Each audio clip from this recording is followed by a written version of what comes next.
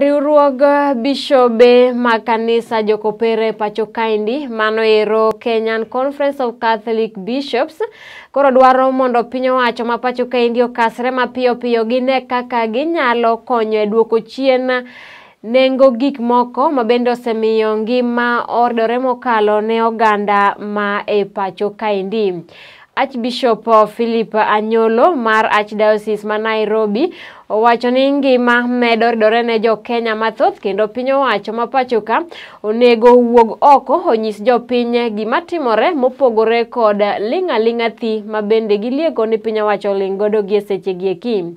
Seche gogo bende gikwayo josiasa ma ochung' laro kombe mopogore yiero matariko 9 dwe mar 8 mar higa ni eri mondo obi kod kaka inyal tieki achiedh nade mag hinyo jo Kenya kata mabende jo Kenya kalo e mopogore kod goyo siasa ma ok konyo oganda ma ipacho kam.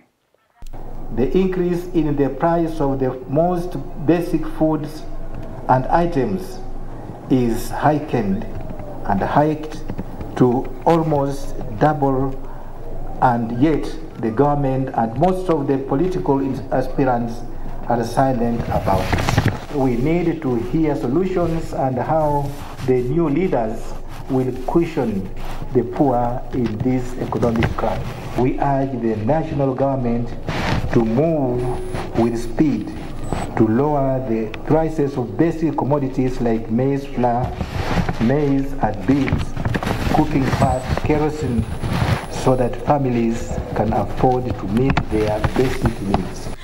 We are fed with this false and empty hope that never comes to be a reality. Kenyans need an urgent intervention from the county and the national governments now.